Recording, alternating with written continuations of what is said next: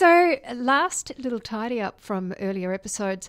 In episode 1, right back at the beginning, we talked about what's happening to the cypresses in the Highlands, and we've all been noticing that they're dying. We talked all about that. If you didn't hear it, go back and have a listen to episode 1.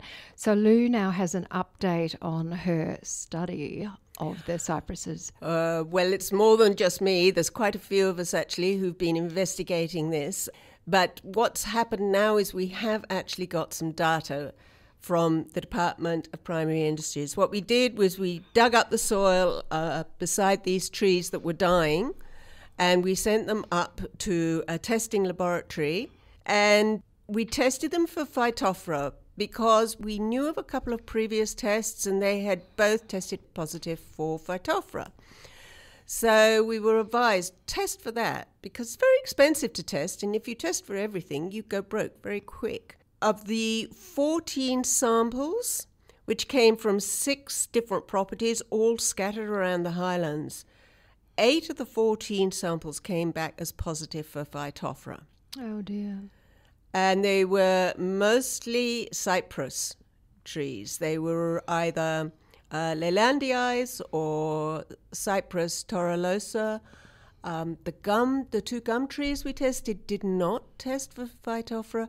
And good. 1 pine tree in Mittagong did test for Phytophthora. So we're sort of trying to wrestle with that and interpret that data. What does it all mean? Yes, and we touched base with a professor in the Botanic Gardens in Sydney, and he's going to help us with what we can advise landholders to do with the dying trees and how they might replace them. So this is only the beginning, guys.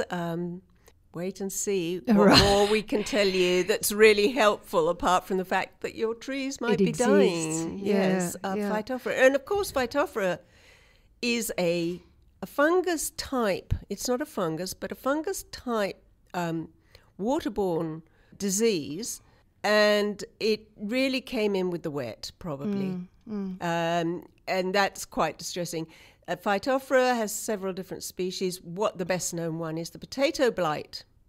All right. That did the in Irish. Ireland. Yeah. Millions and millions of people Phytophthora. died. That was a Phytophthora. All right. I'm not sure which species, but so it's a serious pest. Yeah. So you told me that if we walk through an area that's contaminated with Phytophthora and we don't clean our boots and then walk into another area, we can carry it to another area. Is that? Absolutely. Yeah. So on muddy boots and on materials, anything on your tools, on your equipment, you have to clean it with 70% meths. Oh, right.